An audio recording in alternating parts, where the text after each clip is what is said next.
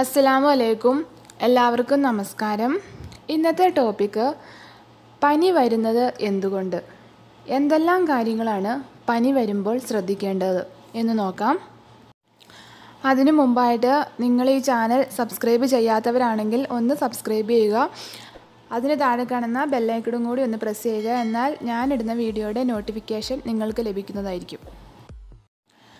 ആദ്യം തന്നെ എന്തുകൊണ്ടാണ് പനി വരുന്നത് എന്ന് നോക്കാം. നമുക്കെല്ലാവർക്കും പനി വന്നിട്ടുണ്ടായിരിക്കും. ഒരു പ്രാവശ്യമെങ്കിലും പനി വരാത്ത ആളുകൾ ഉണ്ടായിരിക്കുകയില്ല. പ്രത്യേകിച്ച് കുട്ടികൾക്ക് ഇടയ്ക്കിടയ്ക്ക് പനി വരും, പ്രത്യേകിച്ച് 5 വയസ്സിൽ താഴെയുള്ള കുട്ടികൾക്ക്. പനി ഒരസുഖമല്ല. നമ്മുടെ ബോഡിയിൽ എന്തെങ്കിലും ഇൻഫെക്ഷൻ ഉണ്ടെങ്കിൽ ബോഡി ആ ഇൻഫെക്ഷനെതിരായിട്ട് ഫൈറ്റ് ചെയ്യുമ്പോഴാണ് പനി ഉണ്ടാകുന്നത്. അതുകൊണ്ട് നമ്മുടെ ബോഡിയിൽ ഇമ്മ്യൂണിറ്റി ഉണ്ട് എന്ന് അർത്ഥം. അടുത്തതായിട്ട് പനിയുടെ കാരണങ്ങൾ എന്തെല്ലാമാണെന്ന് നോക്കാം. Called, cough, viral infections, bacterial infections, pneumonia, food poisoning, meningitis, vaccine കൊടുക്കുന്നത് മൂലം, ഇതെല്ലാം കാരണങ്ങൾ കൊണ്ടും പനി വരാം.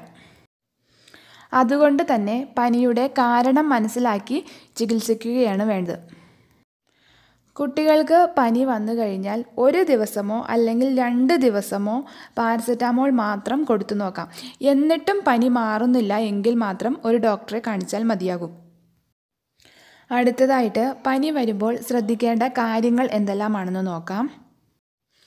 സാധാരണ ചെറിയ കുട്ടികളുടെ തലയ്ക്ക് ഒരു ചൂടുണ്ടായിരിക്കും. അവരുടെ പനി നോക്കാനായിട്ട് വീട്ടിൽ ഒരു തെർമോമീറ്റർ ഉണ്ടാകുന്നത് നല്ലതാണ്. ചെറിയ കുട്ടികളുടെ ടെമ്പറേച്ചർ 38 ഡിഗ്രി സെൽഷ്യസ് അഥവാ 100 ഡിഗ്രി ഫാരൻഹീറ്റിനേക്കാളും കൂടുതലാണെങ്കിൽ ഒരു ഡോക്ടറെ കാണിച്ചാൽ മതി. അല്ലെങ്കിൽ കുഴപ്പമില്ല. കാരണം ചെറിയ കുട്ടികൾക്ക് പൊതുവെ കുറച്ച് ടെമ്പറേച്ചർ കൂടുതലായിരിക്കും. പക്ഷേ 102 ഡിഗ്രി ഫാരൻഹീറ്റിനേക്കാളും കൂടുതൽ പനി ഉണ്ട് എന്നുണ്ടെങ്കിൽ പെട്ടെന്ന് തന്നെ ഒരു ഡോക്ടറെ കാണിച്ചിരിക്കണം. അതൊരു എമർജൻസി സിറ്റുവേഷനാണ്. ചെറിയ കുട്ടികൾക്ക് 2 ദിവസം കഴിഞ്ഞിട്ടും പാരസെറ്റാമോൾ കൊടുത്തിട്ടും പനി കുറയുന്നില്ല എങ്കിൽ ഒരു ഡോക്ടറെ കാണിക്കേണ്ടത് അത്യാവശ്യമാണ്. ഡോക്ടർക്ക് മാത്രമേ അതിൻ്റെ കാരണങ്ങൾ കണ്ടുപിടിക്കാൻ കഴിയുകയുള്ളൂ. കുട്ടികൾക്ക് പനിയുടെ കൂടെ വോമിറ്റിങ്, ലൂസ് മോഷൻ, കുട്ടി വീക്കാണ്, തളർന്നു പോകുന്നു എങ്കിൽ പെട്ടെന്ന് തന്നെ ഡോക്ടറെ കാണിക്കേണ്ടതാണ്. ഈ പനിയുടെ കൂടെ ചില കുട്ടികൾക്ക് ശരീരത്ത് റാഷസ് അഥവാ കുരുക്കൾ പോലെ കാണും. അങ്ങനെ വന്നാലും ഉടൻ തന്നെ നമ്മളൊരു ഡോക്ടറെ കാണിക്കണം. ചില കുട്ടികൾക്ക് ഡോക്ടറെ കാണിച്ചു കഴിഞ്ഞാൽ ഡോക്ടേഴ്സ് കാരണം മനസ്സിലാക്കി ആൻറ്റിബയോട്ടിക്കുകൾ നിർദ്ദേശിക്കാറുണ്ട്. ചില കുട്ടികൾക്ക് ആൻറ്റിബയോട്ടിക്കുകൾ കൊടുക്കാറില്ല. പാരസെറ്റാമോൾ മാത്രം കൊടുത്താൽ മതിയെന്ന് പറയും. ഇങ്ങനെ ആൻറ്റിബയോട്ടിക്കുകൾ കൊടുക്കുവാൻ പറയുകയാണെങ്കിൽ അത് 3 ദിവസമോ 5 ദിവസമോ ഒക്കെ കൊടുക്കുവാൻ പറയും. അങ്ങനെ പറയുമ്പോൾ അത് കറക്റ്റ് 3 ആണെങ്കിൽ 3 ദിവസം തന്നെ, 5 ദിവസമാണെങ്കിൽ 5 ദിവസം തന്നെ കൊടുക്കണം. ആ കോഴ്സ് കൃത്യമായിട്ട് കംപ്ലീറ്റ് ചെയ്യുക തന്നെ വേണം. പിന്നെ ചില കുട്ടികൾക്ക് പനിയുടെ കൂടെ അപസ്മാരം വരാറുണ്ട്. അങ്ങനെയുള്ള കുട്ടികൾക്ക് പനി പെട്ടെന്ന് തന്നെ കുറയ്ക്കണം. അപസ്മാരം വരാത്ത കുട്ടികൾക്ക് പനി വരുന്നത് കൊണ്ട് പനി കുറച്ച് കൂടിയാലും യാതൊരുവിധ കുഴപ്പവുമില്ല. പക്ഷേ അധികം കൂടാതെ ശ്രദ്ധിക്കണം. പനിക്ക് സാധാരണയായിട്ട് നമ്മളെല്ലാവരും പാരസെറ്റാമോളാണ് കൊടുക്കുന്നത്. ഈ പാരസെറ്റാമോൾ 4 to 6 hours കൊടുക്കാവുന്നതാണ്. ഇത് കൊടുക്കുന്നത് കൊണ്ട് യാതൊരുവിധ കോംപ്ലിക്കേഷനും ഉണ്ടാവുകയില്ല. അടുത്തത് പനിയുള്ള കുട്ടികളെ നമ്മൾ എങ്ങനെയാണ് കെയർ ചെയ്യേണ്ടതെന്ന് നോക്കാം.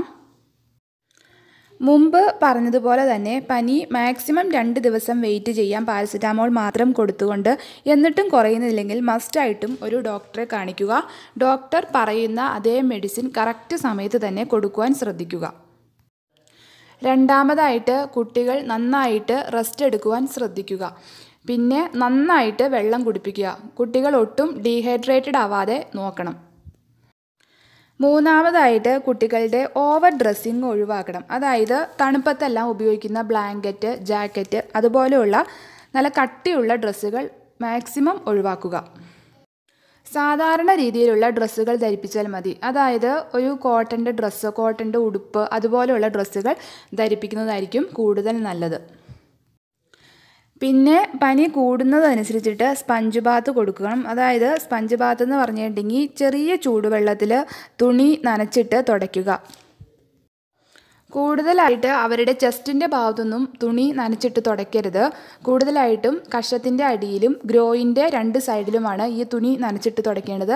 പിന്നെ നെറ്റിയിൽ വയ്ക്കുന്നത് കുഴപ്പമില്ല. പനിയുള്ളപ്പോൾ കുട്ടികളെ കുളിപ്പിക്കുന്നത് കൊണ്ട് യാതൊരു കുഴപ്പവുമില്ല. പക്ഷെ തല നനയ്ക്കാണ്ട് മേല് മാത്രം കഴുകുക. അതായത് ചെറിയ ചൂടുവെള്ളത്തിൽ കുളിപ്പിക്കണം, എന്നും കുളിപ്പിക്കണം. പിന്നെ പനിയുള്ളപ്പോൾ ഫാൻ ഉപയോഗിക്കുന്നത് കൊണ്ട് കുഴപ്പമില്ല. പക്ഷേ സ്പീഡ് കുറച്ചിട്ട് ഫാൻ ഉപയോഗിക്കാവുന്നതാണ്. പിന്നെ പനിയുള്ളപ്പോൾ കുട്ടികളെ പുറത്ത് കൊണ്ടുപോകുന്നത് മാക്സിമം ഒഴിവാക്കുക.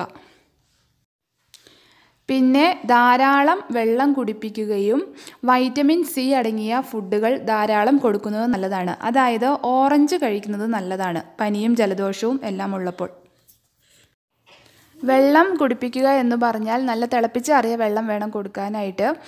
നാരങ്ങ വെള്ളം, കഞ്ഞിവെള്ളം ഇതെല്ലാം നല്ലതാണ്. പിന്നെ ബിലോ 6 മന്ത് ബ്രസ്റ്റ് ഫീഡ് കുടിക്കുന്ന കുട്ടികളാണെങ്കിൽ കുഴപ്പമില്ല, അത് നന്നായിട്ട് കൊടുത്താൽ മതി. ഇത്രയുമാണ് പനി വരുമ്പോൾ സാധാരണയായിട്ട് ശ്രദ്ധിക്കേണ്ട കാര്യങ്ങൾ. ഈ ടോപ്പിക്ക് നിങ്ങൾക്കെല്ലാവർക്കും ഇഷ്ടപ്പെട്ടെങ്കിൽ ലൈക്ക് ചെയ്യുക, ഷെയർ ചെയ്യുക. എന്തെങ്കിലും സംശയങ്ങളുണ്ടെങ്കിൽ കമൻറ്റ് ചെയ്യാം. അടുത്തൊരു ഹെൽത്ത് ടോക്കുമായി വീണ്ടും കാണാം. താങ്ക്